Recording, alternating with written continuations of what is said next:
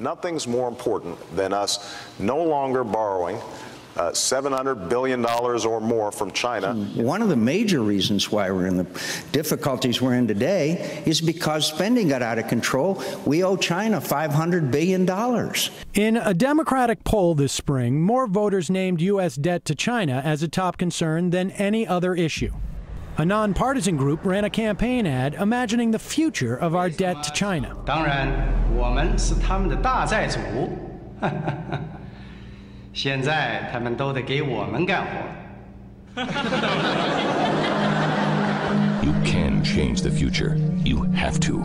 Join Citizens Against Government Waste to stop the spending that is bankrupting America. A Tea Party ad with Victoria Jackson imagined a past in which our founding fathers reacted to our debt to China. Congress said the only way out of debt is to get more into debt. And then we borrow money from China. China! So, why does U.S. debt to China matter? Hard-working people come and say, Senator, they're closing this factory down and shipping our jobs overseas. Why can't we get tough on China? And I say because of the debt that this government under this president has exploded, we are now dependent upon China. And how do you get tough on your banker? Oh, we're no longer putting China at the top of our list anymore for spying. Really? Now, why wouldn't we do that? Why isn't China at the top of our list? They should be. They've earned it. They sure They're always earned it. hacking into our computers. Right. Same reason why during the Bush administration, when we were running these deficits and I was talking about Bush, stop with the deficits. Why aren't we complaining about poison toys that they're sending over? Of course. Right. Because we need their money. The co-chairs of the president's bipartisan panel on debt reduction wrote in their report last week, quote, "The single largest foreign holder of our debt is China, a nation that may not share our country's aspirations and strategic interests." Former Bush Secretary Hank Paulson claims that Russia, in 2008, tried to team up with China to sell off big chunks of their holdings in Fannie Mae and Freddie Mac, the U.S. government-backed mortgage financiers. Russia denies it, but Paulson says the motive was to try and force a U.S. government bailout.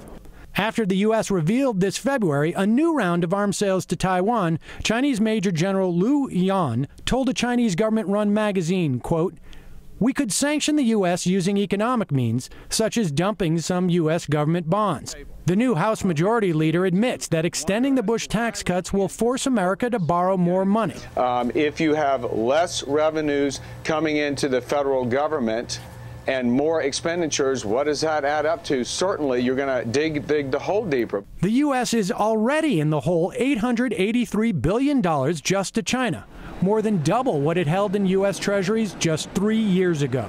Already, American taxpayers pay China $50 billion in interest every year right now. But if foreign powers buy U.S. debt for the next 10 years in the same proportion they hold it now, another 10 years of the Bush tax cuts will put us in the hole to Russia by another $60 billion and to China by another $420 billion.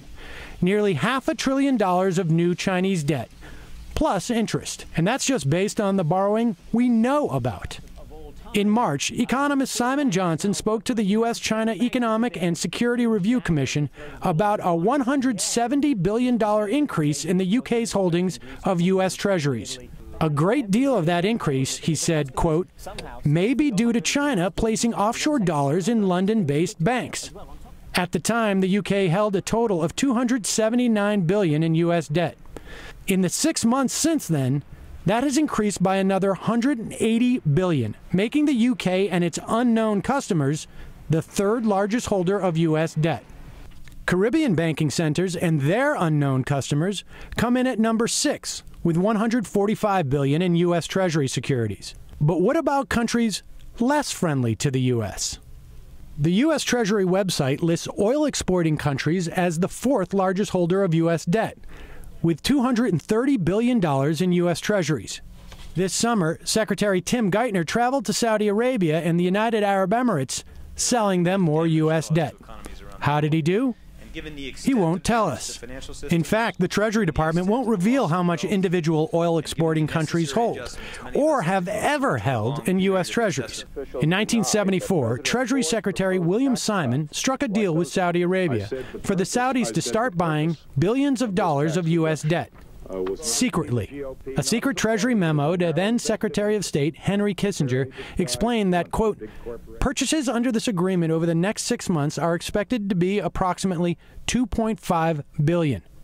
The sine qua non for the Saudis in this arrangement is confidentiality, and we have assured them that we will do everything in our power to comply with their desires. And so they have. From the Carter administration through today, other OPEC countries also buying U.S. debt in secret. Treasury refusing to break out dollar figures for countries such as the United Arab Emirates, Libya, and Iran. Iran?